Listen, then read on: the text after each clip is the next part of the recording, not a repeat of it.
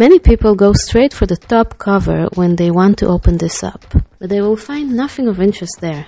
Do you need more storage on your Intel NUC? Check out this quick guide how we do it. Let's unscrew the 4 bottom screws to easily open up this puppy.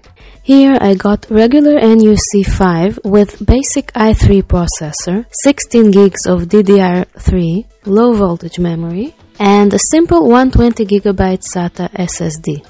It's great as a media PC.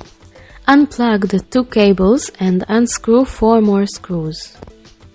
I totally forgot this NUC has M2 interface as well, but I already prepared SATA drive. It sucks, but not a showstopper.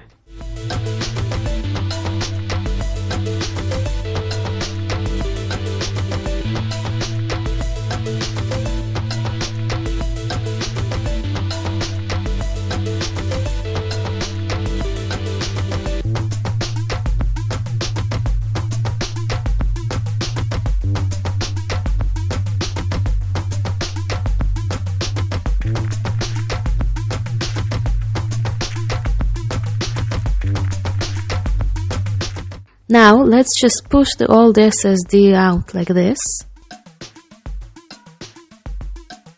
and insert the new SSD with larger capacity.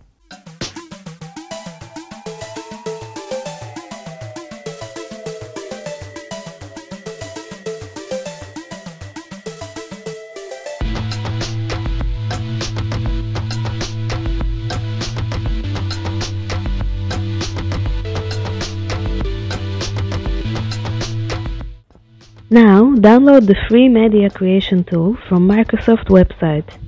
I will post the link in this video description.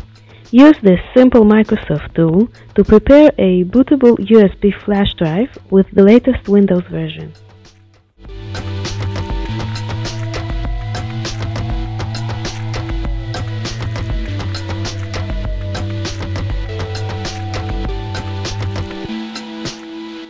All of this is pretty basic stuff. I'm surprised you're still watching this.